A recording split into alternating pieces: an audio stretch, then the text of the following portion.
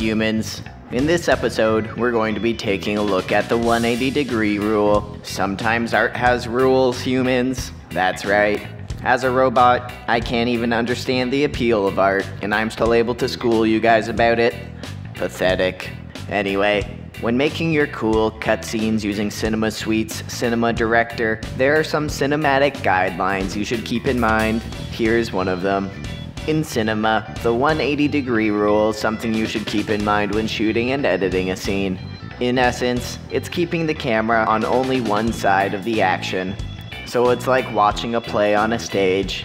It's called the 180-degree rule because the camera never moves for more than 180 degrees around the two subjects in a scene. 被写体の間をこう結ぶ線のことでね、カメラがこの線を勝手に越えると、ほら、カットのつながりが起こる。 Say you have two guys talking. Draw a line going from one guy to the other, and we call that line the line of action, or the axis of action. If you were to cut to a camera on the opposite side of the line, like this, it comes across as a little weird, right? As a viewer, you lose track of where everything is in the scene. In most cases, you don't want to do this. It'll knock people out of it. You have to baby your audience a little bit more than that. They are just humans after all. So what do you say? Huh? What about it? You know, the pay's not great, but the work is hard. Are you up for it?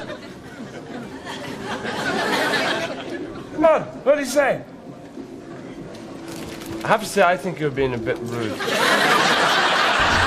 This is important as it helps to maintain the consistency of direction and space. Without the line of action, the audience would be left confused about character direction.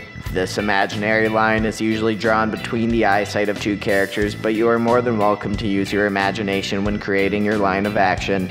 And this doesn't just apply to two people having a conversation.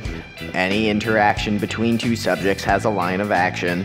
And you should always keep that in mind when putting together your cutscene in Cinema Director.